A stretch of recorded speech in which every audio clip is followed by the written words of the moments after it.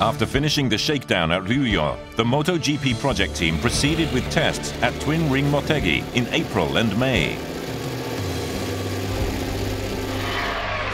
The purpose of the April test was to test run the new engine on a GP circuit for the first time.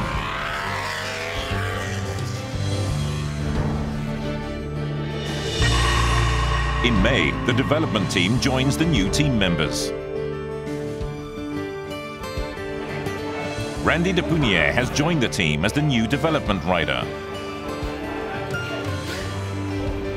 And the team has appointed Davide Brevio as the team manager. At last, the Suzuki MotoGP team starts to accelerate preparations for its return to the Grand Prix.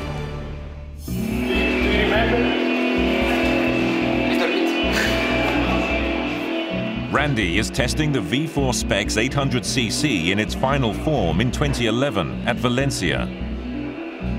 The day started by first testing the feel of the 800cc, and later the new specifications of the inline-4 engine was tested.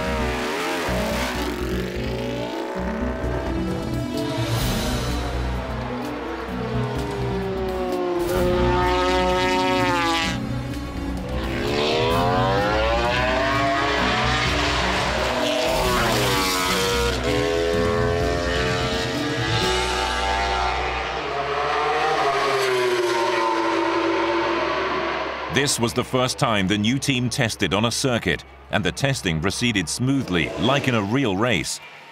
It is only a few days since the two teams have joined forces, but every member of the 20-person team in the pit, including the riders, brings their own portion of first-class professionalism.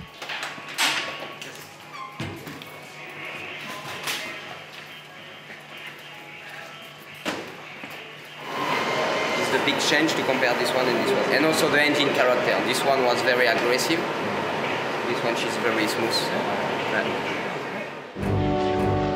The record time today with the 1000cc inline-4 engine was 1 minute 47.03, and that's pretty good. I think this bike has a good potential. She's new, and lifetime today was interesting because it was the first time for me on this bike. Only 4 hours on the track with a new bike. The bike is have a good base. Now we just need to work, and it's a long way to arrive at the top. But I'm confident because everybody are motivated in a team. Davide Brevio, the new team manager, is also feeling positive about the test.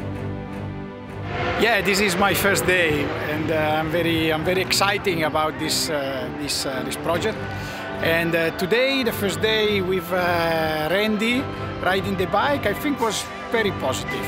But it's also important to say that this is the very first test, so we will have many other tests in Europe, a few more tests, and so we don't have to come to a conclusion now. We need to go step by step, and we will make a balance after a few sessions, and we see where we are. And next one in Barcelona with everybody will be very interesting.